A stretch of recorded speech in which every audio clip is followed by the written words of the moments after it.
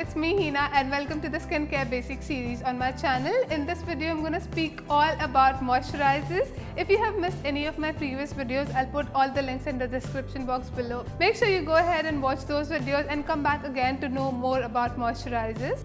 So whether you have an oily skin, dry skin, normal skin or a combination, you cannot skip a moisturizer. I'll give you an example of a plant. So if you take any plant in the world except a cactus of course, but if you take any healthy plant and if you water it on everyday basis and keep it hydrated and nourished, it will look green, fresh and it will be really hydrated and it will glow. However, if you stop watering the plant or even if you reduce watering the plant, you would notice that the flowers or the leaf of the plant will start becoming dry.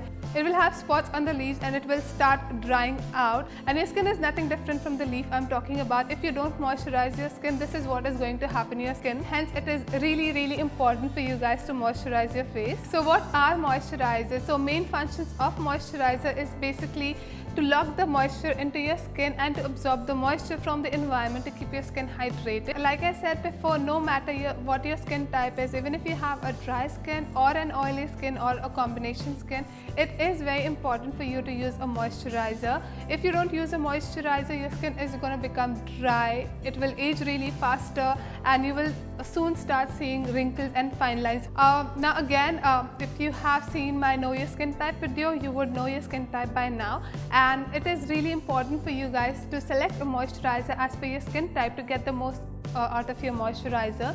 So if you guys have a dry skin, opt for a thick moisturizer which is probably oil based, and if you guys have an oily skin, you can go for a gel based moisturizer or a water based moisturizer available in the market.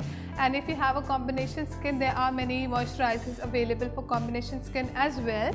And ideally you're supposed to use the moisturizer after toning your face and after using the treatment products if you are using any, and it locks in the moisture on your face and keeps your skin healthy and glowing.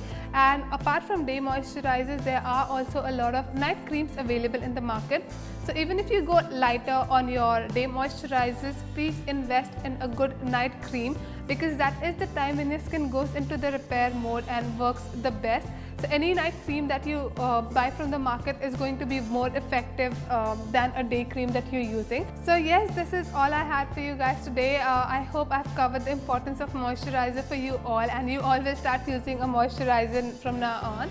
And yes, I'll see you guys in my next video, which is going to be all about protecting your face. Give this video a big thumbs up if you found it to be useful, and subscribe to my channel if you haven't already. And I'll talk to you guys in my next video. Bye.